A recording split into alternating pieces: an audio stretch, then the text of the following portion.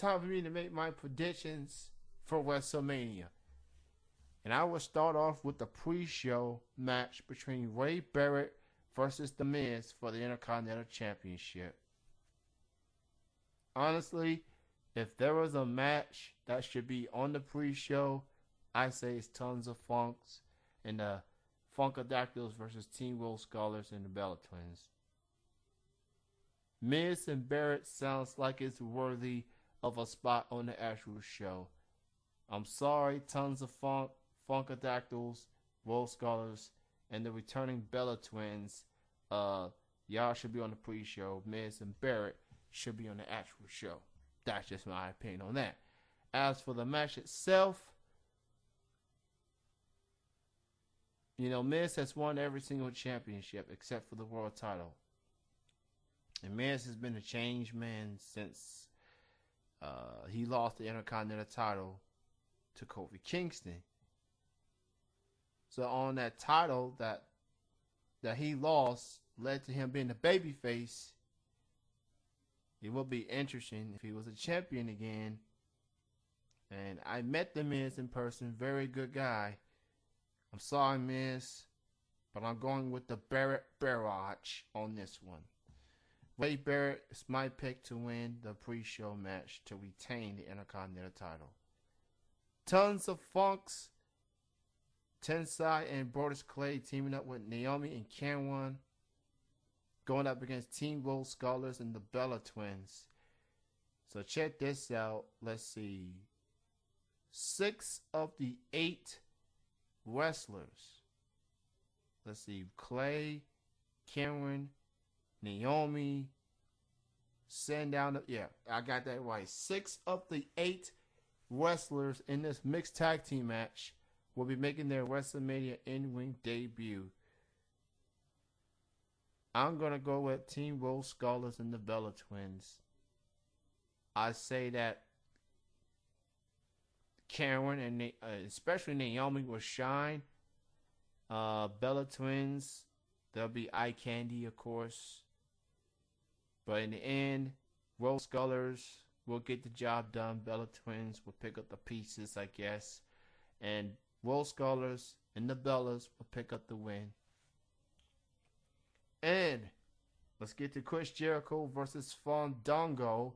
Another guy making his WrestleMania in-ring debut. NXT Season 4 winner Romeo, who I talked to early on the show, said that it's going to be the match of the show. It's going to be the match. It's going to be the match he's looking forward to. I want to... It will... As for the possible upset, I think Fandango's going to give it all he got. But in the end, experience matters. I'm going Y2J. Maybe Chris Jericho will show why he deserved a far better match than Fandango. So I'm going to go with that. Another WrestleMania debut comes with Big E Langston teaming up with Dolph Ziggler to take on Team Hell No. Of course, AJ will be in the ringside supporting Dolph Ziggler.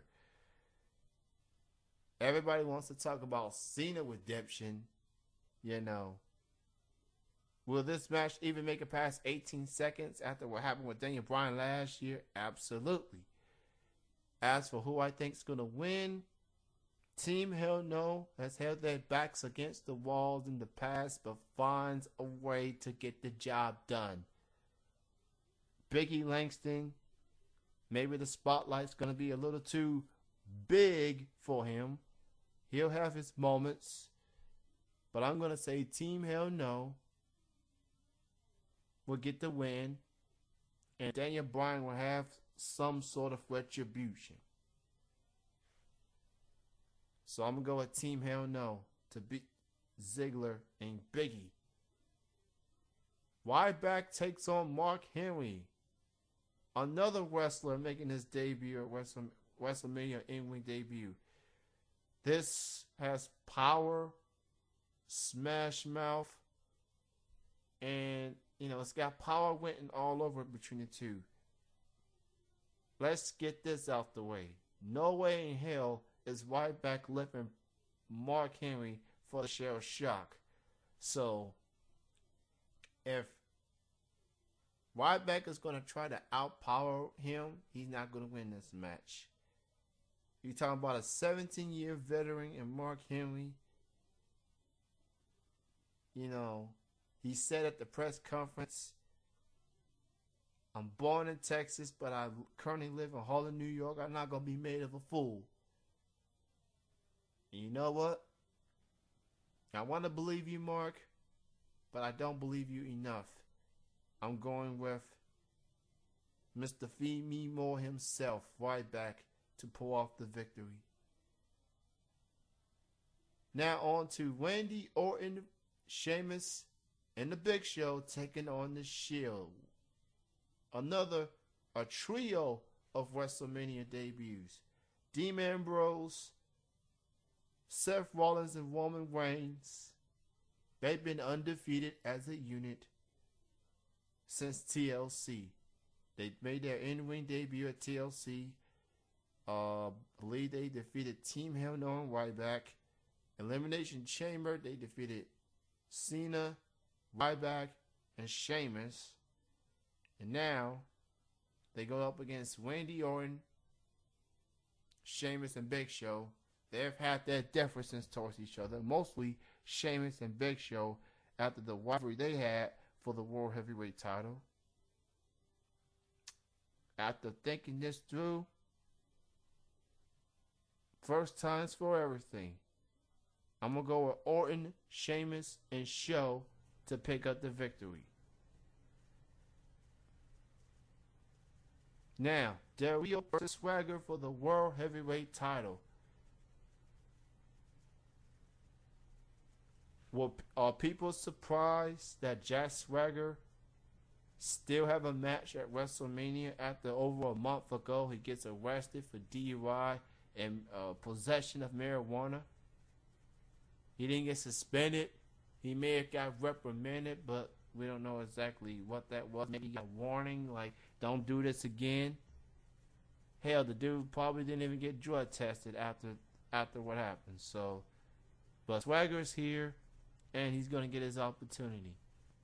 Remember, Swagger won Money in the Bank a few years ago at WrestleMania. And this is Swagger's chance to show that WWE made the right move by giving him this type of match. You know, Alberto Del Rio, this is something that's going to be holding near and dear to him because, as he pointed out, this is the first time that a Mexican going into WrestleMania as a champion and defending it on the grandest stage of them all. Thinking this through, Swagger won an Elimination Chamber to earn this opportunity, by the way, back in February, I believe. This is a toss-up. I'm going to go with Del Rio. I'm going to go with Del Rio. And I say mainly because I guess this is WWE's way of saying you got to wonder if Swagger didn't get busted, he probably would have been the new champion. But because he got busted, he's not going to win the title. He's going to give it all he got, but he's not going to win the gold.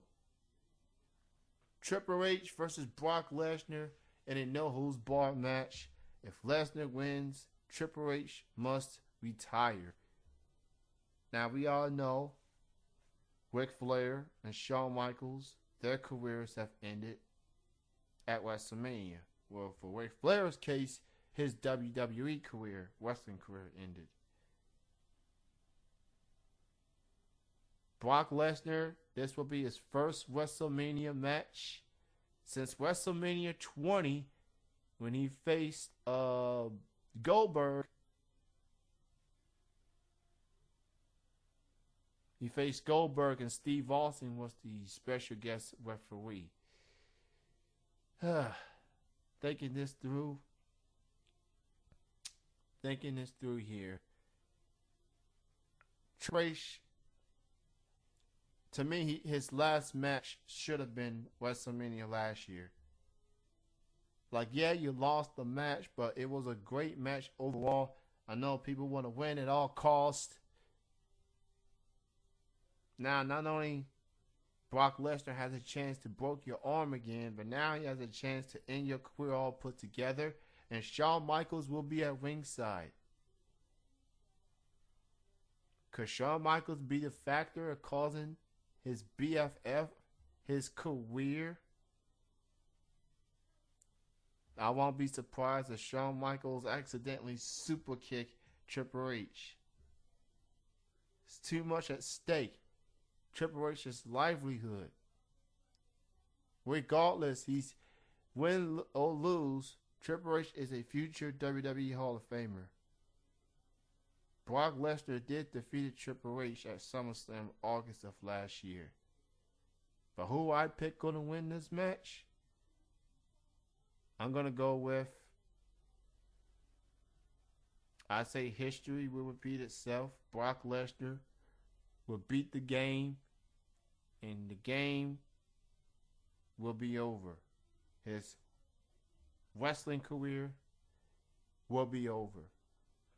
It's tough for me to say this, but Triple H hasn't really been a full-time wrestler for the last several years, so he's behind the scenes dude now. And yeah, I guess Triple H wanted one more last hoorah, so he's gonna get it. Okay, Undertaker versus CM Punk. Now let me give you a story behind all this if I can. And here's the story. CM Punk was interviewed in San Diego Comic-Con. He was asked if he would like to have a match with The Undertaker. CM Punk said no. He said that it's too predictable. He wants suspense and so forth. Hey, I don't blame him for feeling that way, but he said it. He put it out there. And now, could those words translate into this Sunday night? This dude just had the 6th longest reign in the history of the WWE title. And it ended by The Rock. He beaten others. He's beaten Cena. He's beaten Bryan, Kane, Jericho, Ziggler.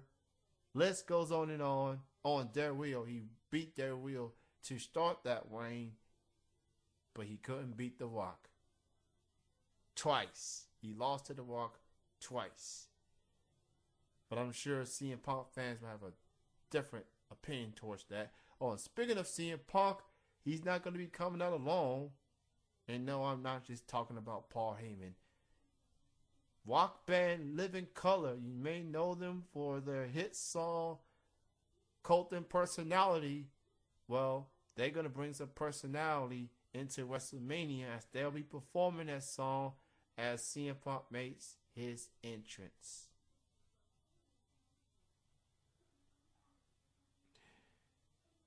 Will the streak continue at 21?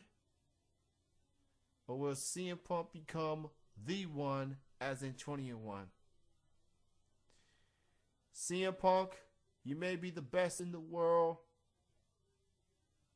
but The Undertaker is the best on the grandest stage. And I believe the streak will continue. 21-0 and counting. Undertaker defeats CM Punk. Now, main event. Cena versus Rock Part 2. Legacy versus Redemption. Everybody and their mama knew that Rock was going to beat Cena last year. In his hometown of Miami, got the hometown, home crowd treatment. Cena gets mixed reactions regardless of where he goes. And you're not going to get a more intense mixed reaction than New Jersey and New York area. Whereas the Wrestlemania this year is going to be in New Jersey, but you get the idea. Cena has gone through a lot, and when you seen the montage that they've been showing for weeks now, they've shown Cena been through divorce. Well, one of Cena's brothers has been battling cancer. You know, wrestlers always have that rough year, a rough match, a rough moment. Cena had a rough 2012, and yet fans still voted him for Superstar of the Year. Now, it's a popularity contest, I know, but CM Punk fans should not be all that mad. You had a chance to vote for the dude, and because what he did to The Rock at War 1000, you didn't vote for the guy. Or better yet, you didn't get him enough votes. The Rock, he's got the #1 movie of the country, and he's the WWE champion. How many wrestlers can say they have the #1 out movie in the country and the #1 and the biggest prize in all WWE at the same damn time? I think The Rock's the first. The Rock has not lost a match since WrestleMania 20, teaming up with Mick Foley. And he lost to 3/4 of Evolution. He lost to Batista, Ric Flair, and a fellow third-generation wrestler by the name of Randy Orton. Rock, you've had a good one. You've given WWE more publicity. I guess that was the point of you coming back, or keep coming back, and trying to get more buzz into your Hollywood career. But damn it, I'm going with C Nation. Rock's time is up and Cena's time is now. You might as well call John Cena a fellow Boston legend and Bill Russell.